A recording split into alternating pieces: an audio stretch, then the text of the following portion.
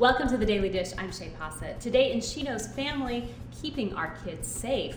According to the Office of Juvenile Justice, a child is reported missing every 40 seconds. If you've ever lost sight of your child for even a minute, you know the fear and terror that can overcome you. Well, joining us today to help us understand some basic safety measures is lifestyle expert Ramos-Guevara. Welcome, Erica. Thanks for being with us. Thank you. So what are some things that we can be teaching our kids about safety, especially the younger ones? Well, you need to set some boundaries with your kids. Let them know that not anyone can pick them up from school, that it has to be designated people, and the fact that strangers don't necessarily have to look like a monster. They can look like the neighbor next door.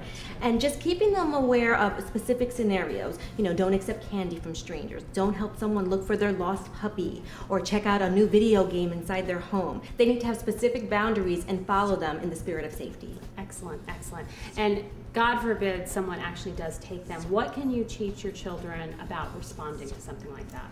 Well, this is when politeness and manners goes out the window. When it comes to their boundaries and safety, they need to yell. They need to bring attention to themselves and emphasize the fact that this is not a loved one. This is not a friend or mom or dad. This is a stranger who is touching me, and everyone needs to be aware of this fact. Right, yes, and it's not just a temper tantrum. That's very, very important. Now, are there some technologies that can help us as well?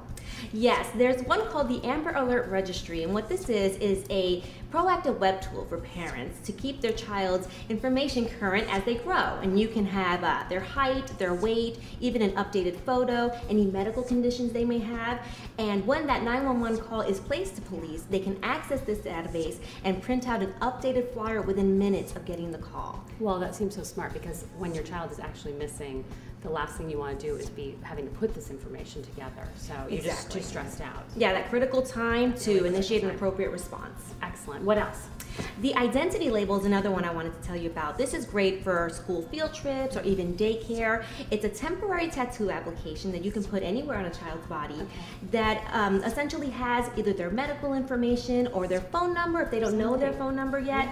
So basically, in the event that they're separated from a group, this has some valuable information when they need to reach out for help. Oh, that's really, really important, especially for those little ones that don't know their number, like you say. And they love tattoos, so they're not going to fight you on this. Excellent. Well, thank you for the wonderful information, Erica. We appreciate it. Thank you. For more great family safety tips, be sure to check out our parenting channel. We have some special features there, brought to you by AT&T. I'm Shay Pausa. I'll see you back here tomorrow.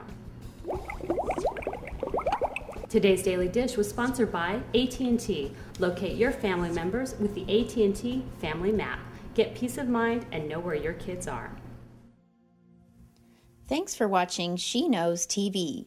Look for more of the Daily Dish at sheknows.com.